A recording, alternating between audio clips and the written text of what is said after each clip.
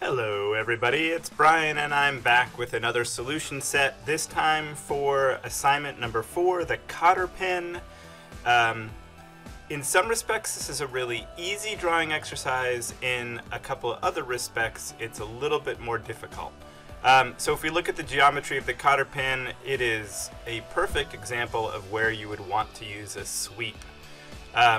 So the path that we're going to follow, unlike in the example that I did, is not a centerline path. This time it's an inside path. So if you look, I'm going to zoom in here a little bit here. If we zoom in on the Cotter pin, it's actually this inside line that comes up and goes around and comes back down. That is the path that we're going to use to follow. And one of your first clues that that's your path is that all of the dimension callouts are all based on the geometry for that inside scale, right? Even this 2.5 dimension down here. So that's the first maybe challenge, is just realizing that that is the path you want to follow. It doesn't fall in the center, it actually falls on the outside edge, which you should think about then. If this is the cross-sectional geometry of that Cotter pin, it's this point here, the center of this line, that is the thing that should be coincident with that path. So this is no longer the middle of that circle, it's now the edge of this flat on that cross-section. So that's challenge number 2, is identifying where this should be in relationship with the path. And the third challenge is really just about how do we draw this consistent geometry and orient it around a center point that isn't the origin. So all of those things sort of make it a little bit more difficult, but at the same time it really shouldn't take long to do those things.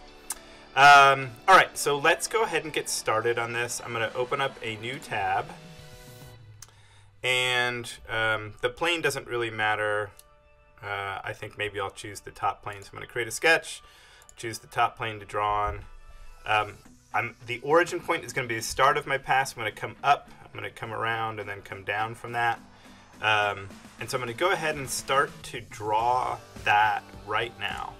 So I'm going to invoke the line command, click on the origin point.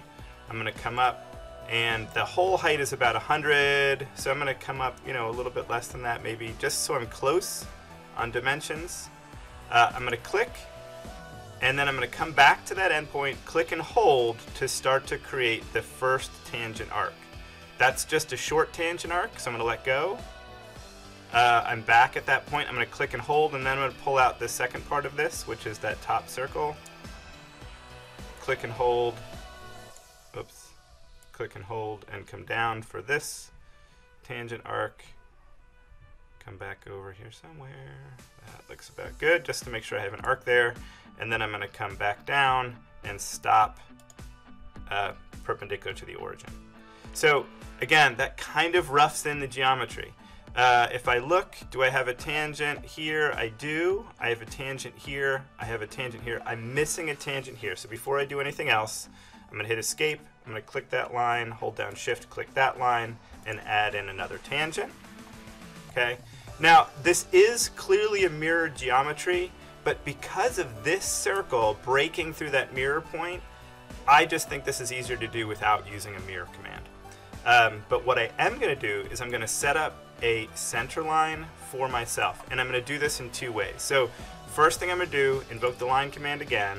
I'm going to click the origin point, I'm going to click the end point of that, and I'm going to make this line a construction line. Okay? Then what I'm going to do is I'm going to create another line, and this time I'm going to use the midpoint, and I'm going to create a vertical construction line from that midpoint that goes up through the center of this. So that theoretically would be my mirror line. I'm not going to use it as a mirror line, but what I'm going to use it for is I want to make sure that this geometry is symmetrical about this axis. So I'm going to make sure that this center point of the circle is coincident with this line. And so that's, again, if there's like a trick here, at least for me, I think this is probably it.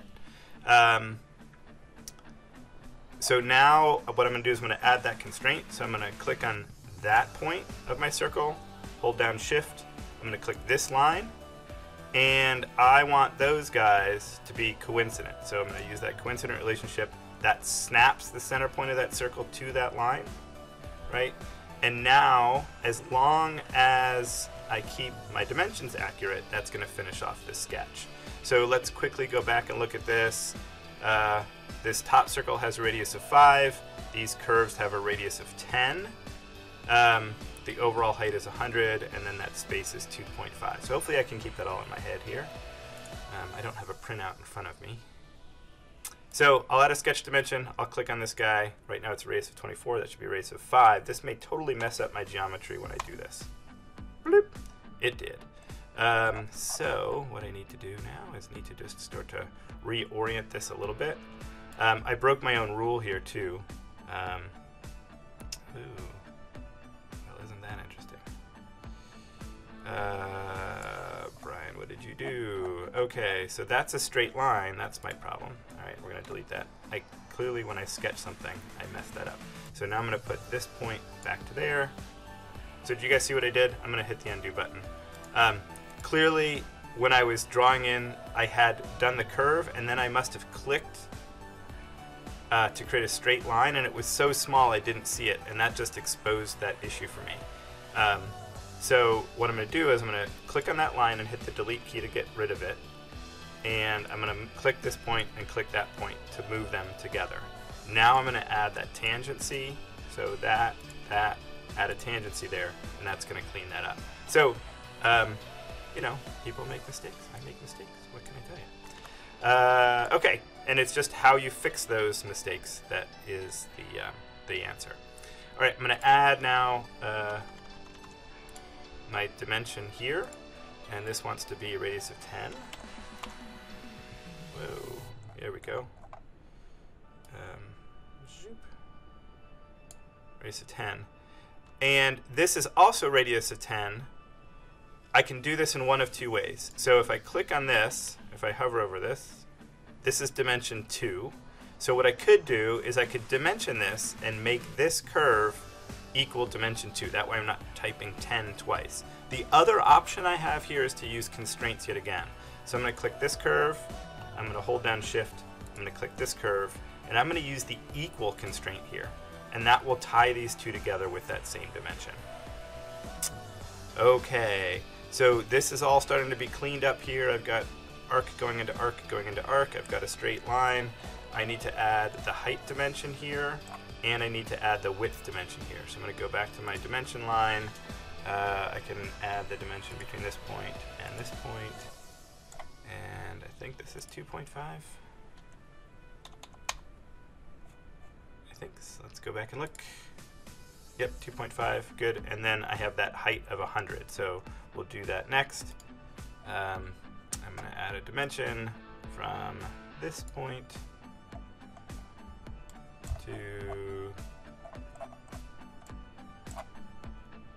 that point, and that is going to be 100, and there you go.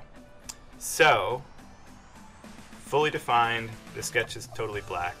And again, one way of doing it, not the way, it's one way, but I think it's pretty clean. It's 4 dimensions and a whole lot of constraints that tie everything together. Okay, so that finishes my sketch. So I'm going to go ahead and click Finish Sketch here.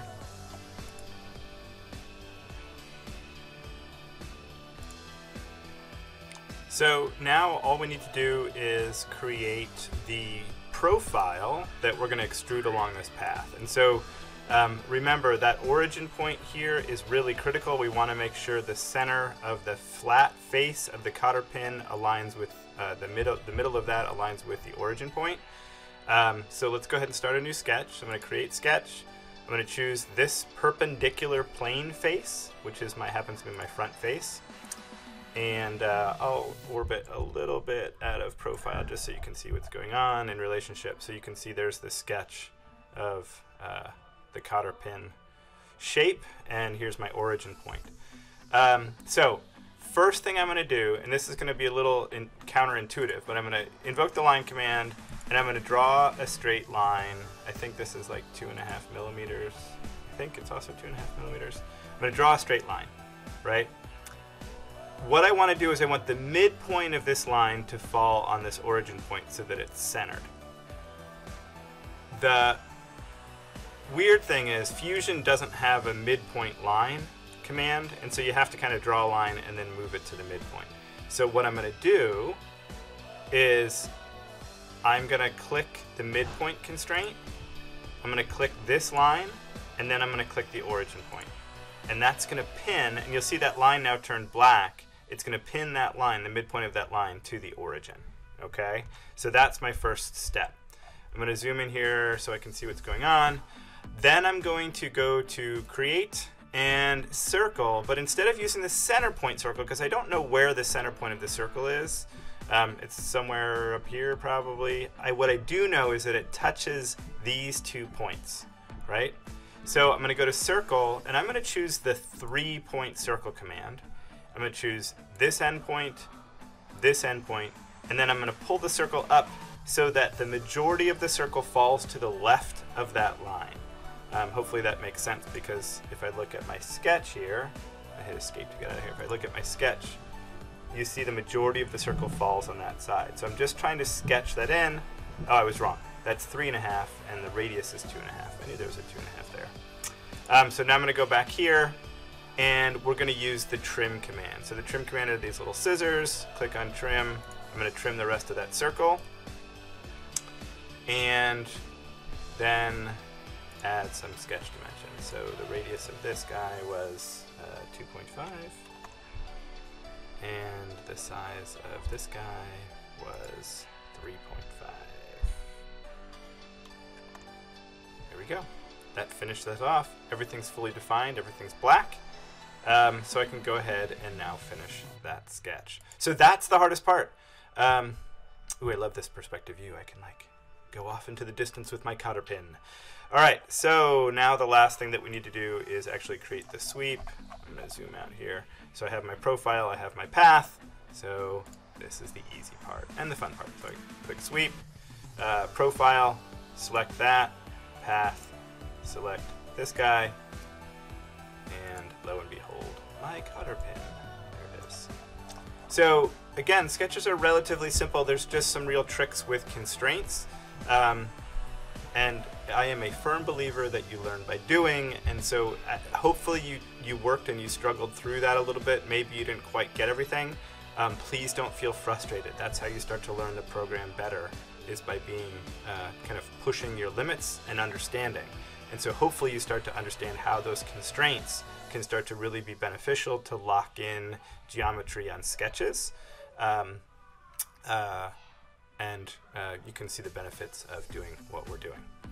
All right, so that's it. We have a cotter pin. Thank you all for tuning in, and I will be back with more Fusion tutorials early next week.